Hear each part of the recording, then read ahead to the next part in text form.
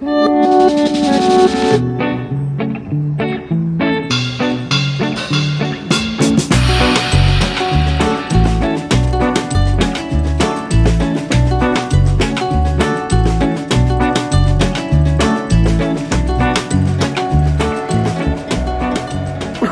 up, guys? My name's Amber from the Ramblin' Richards. Let's try that again. Hey there, Ramblers. Welcome back to the channel. My name is Amber from the Ramblin' Richardsons, and today's been crazy. As you can probably tell by my hair, today's been equally as crazy.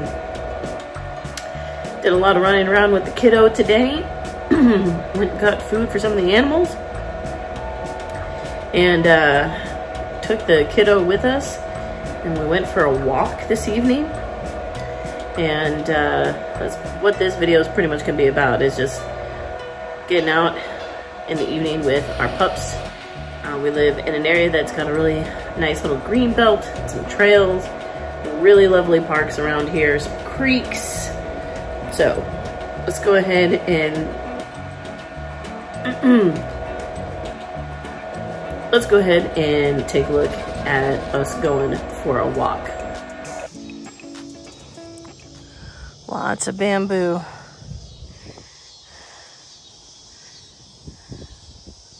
It's already sprouting back up. Okay. So this is a patch of bamboo which is invasive here in Texas, and we literally had maybe 2 or 3 days of rain. They just cut this down last week, and it's already starting to sprout back up. I mean, there are parts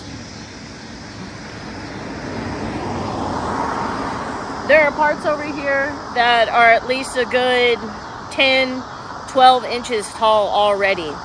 And the city has to come out and knock this down every month or two because it grows so fast and it spreads so quickly. And snakes love to be in, it's okay, they love to be in this bamboo. Now, it is really pretty in landscaping, and I love using it in the reptile room, but it's super invasive. You ain't, buddy? Yeah. And that right there, that's got to be at least 12 to 18 inches tall. And there's Bodie for comparison. It's super invasive. There's a patch back there, all along over there too. So you're maybe asking, why do you care about bamboo? Like, why does it matter? Well, that's the start of our natural space, our green belt here where we live. And all across the state of Texas, in areas that are wild, that are being taken over and used for housing or corporations or whatever the case may be, we're replacing the natural flora and fauna and the natural grasses that grow here in Texas with stuff like that. And you're probably going, okay, still don't understand what your point is. What does that matter?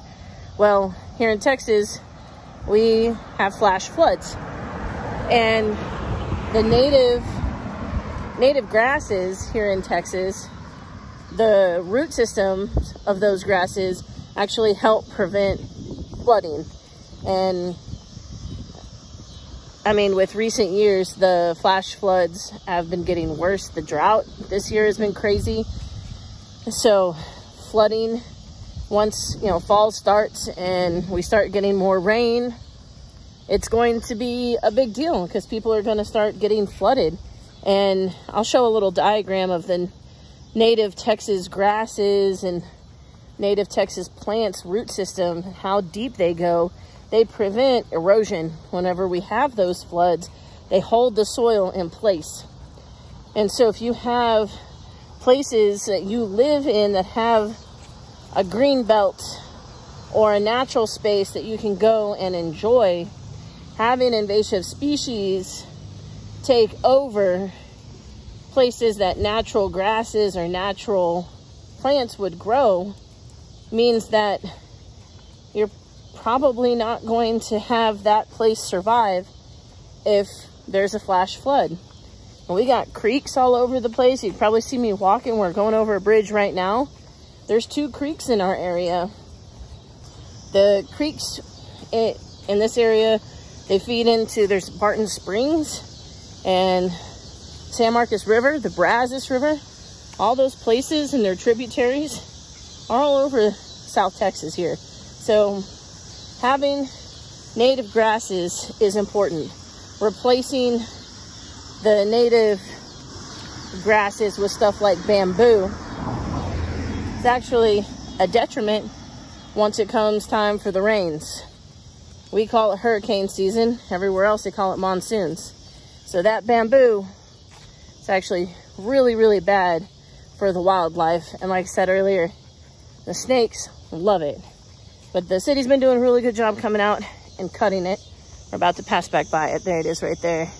That little patch, little bamboo patch.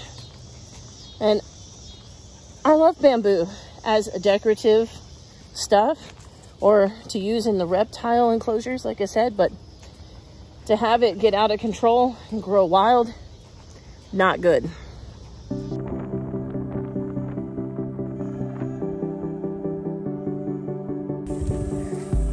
Here's one of our creeks right here. It's all dried up. Wish some more rain would come. Now taco turn. As you can tell, very different attitude. Taco and Bella. Nope, up here, come up here. Atta boy. Come on, Taco. Take a look at that gorgeous sunset behind us. Isn't that pretty? What a pretty sky. Are you such a good girl? Not like Taco wrapping himself around the pole. What a ding dong. Bella, you good girl? Yeah. Okay, well, we're done with our walks. I didn't film a whole bunch of the dogs actually walking. It's kind of boring. But I did talk a little bit about native grasses, native plants, native flora and fauna. A lot of channels will talk about invasive species, invasive plants and animals, and a lot of southern channels, like Arms Family Homestead, the hat that I was wearing today. He's trapping hogs right now on his off-grid property, and they've been hog hunting and hog trapping on the land he grew up on for years. Go back to some of his earliest videos. They're out hunting hogs and coyotes, things that are going to be detrimental to the environment. The hogs, wild hogs in the south are feral. They're not supposed to be here, and they tear up land and are awful to the native species. They'll eat just about anything. It's not that I don't like our green spaces, just something to be mindful of. But it's always nice to get out and take the dogs for a walk, get a little bit of exercise. So we'll go ahead and wrap it up, guys. Thank you for watching. I hope you enjoyed it. Remember, life is going to be about the journey, not the destination. Have a great day, and we will see you on the next video. Peace.